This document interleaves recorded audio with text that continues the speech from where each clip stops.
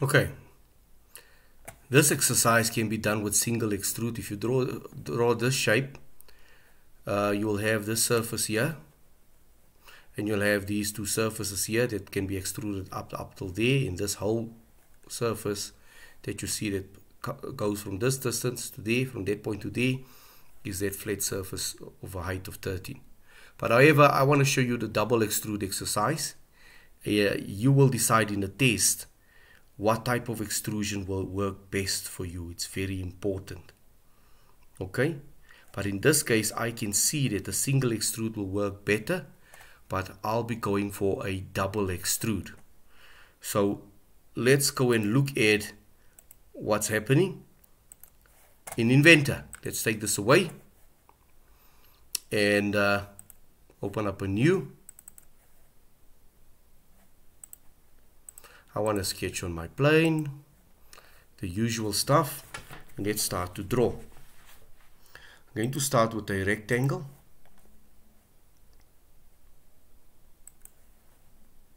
Rectangle number 1, and I'm going to put in the dimensions. 13 high,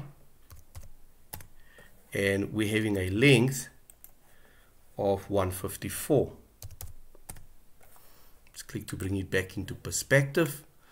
And on top of that, we're going to have another length on here.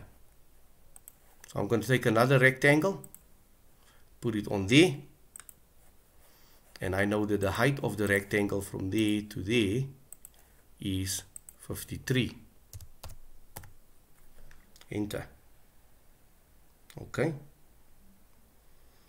I also know that the distance from this point to there, if we go back to the drawing, is 32, which is the distance there for the inclined surface.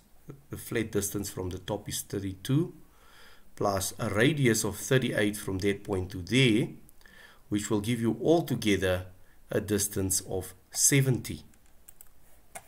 So I'm going to just draw that and put in 70. Okay. And the distance from this point that way is also a radius of 48. There's the 48 radius from there to there. It's 48. So I'm typing it in. Enter. Right, now we have the height, we have the width, and we have the positioning. Okay. I also know that we need to draw a line from the corner there outwards to that point, and I'm going to trim off 1 and 2. If it doesn't want to trim, just escape and click delete on it, and then press delete. Make sure you put back your dimensions, because your drawing is going to jump all over the place. It's very, very important. If your dimensions is not in, your drawing is not constrained. And we need a dimension there as well. And our dimension there is 38. It's a radius of 38. This needs to be parallel with that. So I'm going to go to my constraints. If these things jump around, you need to constrain it and make sure it's constrained properly. Okay, there we go. So these two lines are now parallel. Okay, now when you double extrude, you have to draw your hidden detail lines as solid lines. That's my first one.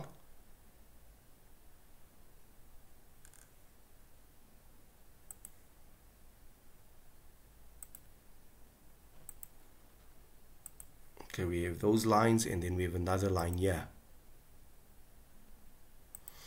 Okay, we need to look at these distances, which is very, very, very important. Okay, the distance from that point to there, let's go look at a drawing. We're looking at the distance from there to there. We're having a 48. This radius there is 25. So 48 minus 25 will give you 23. So that's 23. So let's go back to our drawing and put in a distance of 23 there. Enter. we need to determine these distances there. Going back there, we can see that 38 minus 25 will give you a distance of 13.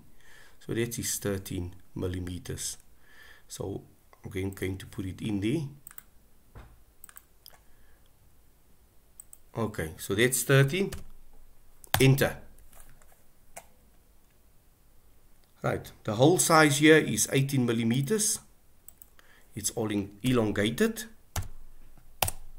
It's 18 millimeters of length, but I need to know what's the distance from this edge, from there to there. Back to the drawing.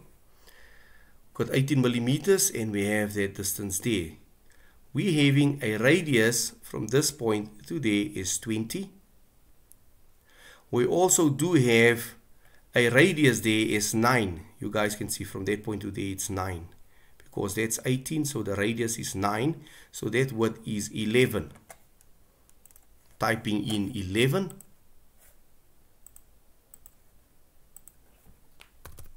Enter. And we are ready for double extrude. Right, first things first, if we extrude, I'm going to do the base. I'm selecting the whole of the base because I can cut into it as well. I'm going to go double. Let's just see it like that. And our total width there is 96. Based on this dimension there, 48 plus 48 radius. Okay, so that's 96. And we say OK. Let's go to the browser bar, right click, share sketch. And then we're going to double extrude again. If we extrude, I'm going to go to that part there. And I'm going to double it up. And I know that the total length there of this hole is a radius of 9, which is 9 plus 9 plus 56, which will give you 65.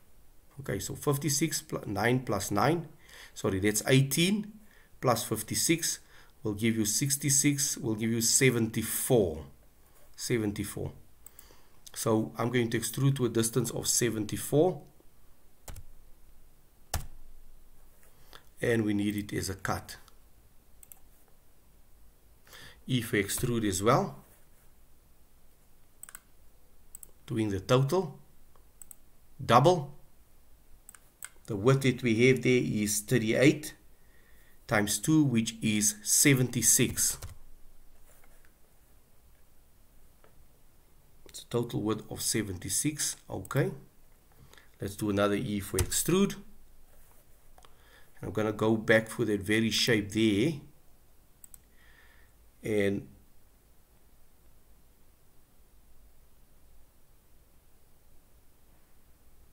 let me just make sure I'm doing the right thing here.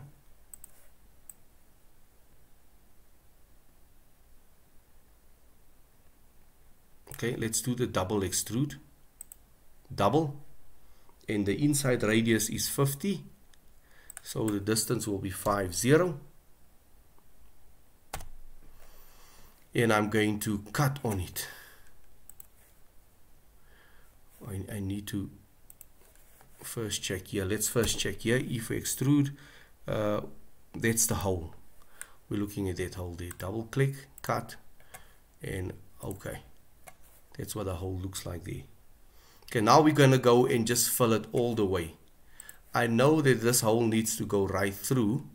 It can be done afterwards as well, or now. Let's say if we extrude, let's see if we can look at the bottom, that piece there. That's the part that will take away the bottom. Double extrude, and the distance there is 50, and we're going to cut it. Yeah, we need to add that extrusion there. Okay, cut. We haven't fully extruded this one, so I'm going back to extrusion 1.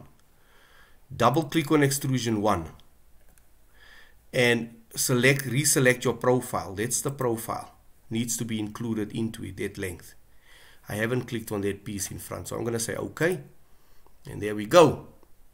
Now I'm going to fill it all the way. I'm going to go to fillet. My first fillet here on the inside is a fillet of 25 radius. The radius here should be 25. I'm going to type in 25. Right.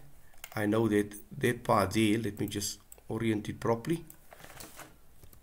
I know that part there is 25 and 25. Right, and I know that the inside needs to be 25 as well and 25 as well there. And I'm going to say apply. The next fillet is the fillet on the outside, which is 48 radius. It's that point, and then that one, and apply.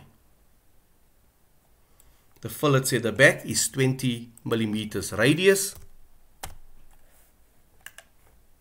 1 and 2 and apply. The fillets here on the inside is 9 millimeters radius. So I'm going to click all of them. 1, 2, 3 and 4 and apply. And then we have these on the outside, which is radius of 38.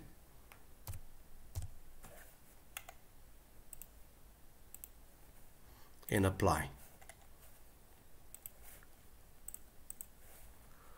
Okay, let's go give it a color. That's okay. I'm saving it and I'm going to call it P3 double extrude.